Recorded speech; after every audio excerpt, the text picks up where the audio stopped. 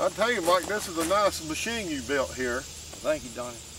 Did you, what all do you have to do to build this thing? How many hours did it take you to build this thing? Gosh. I don't know, I started right after the mowing in 211 when I got home and working on it pretty hot and heavy until I bought this old A model Ford. When I got that A model, it needed some work done on it so I could drive it. So I took a couple months off of my grader to work on my old A model to get it in. Yeah.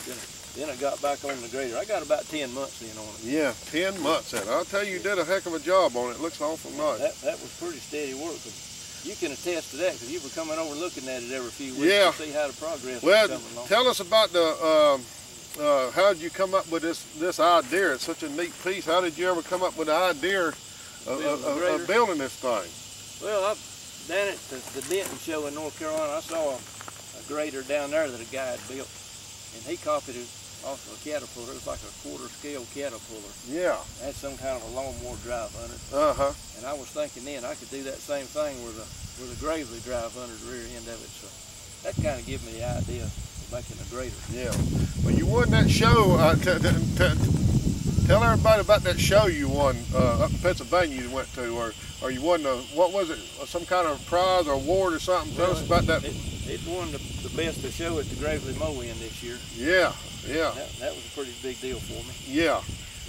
Well, I would say you deserve the best of show on this piece, because I'll tell you it's awful nice. There was some pretty tractors up there. And it works real good. These pictures here, as we've seen, you can tell it looks real good. Yeah. But you did a good job, Mike. You did a real good job. We're going to give you an A+ on this project here. You're doing a good job on this video too. I don't know about that. You're good at this. But we'll see how this works. But you did a good job. We're definitely going to give you an A. We're going to give you an A+.